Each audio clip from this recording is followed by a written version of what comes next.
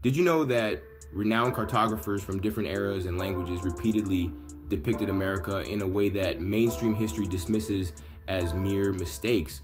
But what if these mistakes are actually evidence of a much deeper truth, that America is indeed the true world? This map segment, created by John Green and published by Robert Sayer and Thomas Jeffries in 1753, reveals New Albion and California in stunning detail, challenging conventional narratives.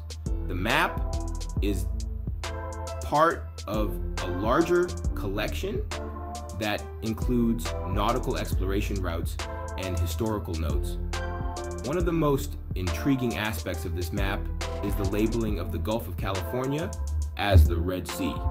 This raises questions about the biblical connections and the true origins of these names. Could it be that the biblical Red Sea was actually located in the Americas? For centuries, maps depicted California as an island, a notion that persisted even after explorers like Francisco de Ulloa proved it to be a peninsula. This map continues to show California as an island, adding to the mystery and suggesting a hidden history that mainstream narratives overlook. The idea that America could be the true old world aligns with the theories of hidden history and biblical mysteries. Could the lands described in ancient texts actually be located in the Americas?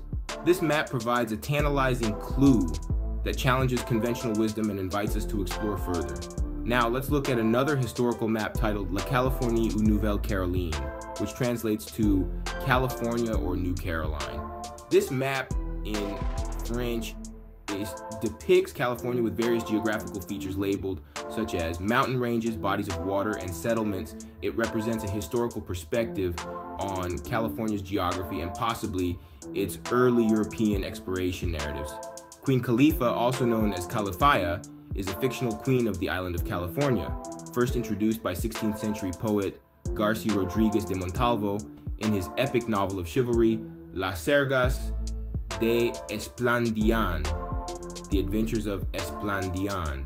In the novel, Calafia is a pagan warrior queen who ruled over a kingdom of black women living on the island of California. The name of Calafia was likely formed from the Arabic word Khalifa, religious state leader, that is known as Caliph in English and Khalifa in Spanish. The character of Calafia symbolizes an untamed and bountiful land prior to European settlement.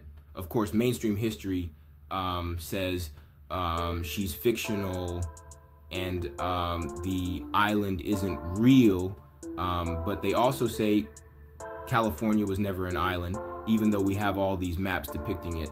The original Great Seal of California depicted a black Moorish woman, which aligns with the myth of Queen Khalifa and the Amazons. This connection adds another layer to the hidden history and suggests that the true origins of California's name and its depiction on maps may have deeper roots in the legends of black indigenous peoples. Look on the screen to see these maps and their historical context. These examples show how multiple cartographers depicted America in ways that challenge conventional narratives. Let's rewrite history together and explore the hidden truths about America's past. Share this post to spread knowledge and awaken curiosity. Credits, narration by Hidden History and Biblical Mystery YouTube channel.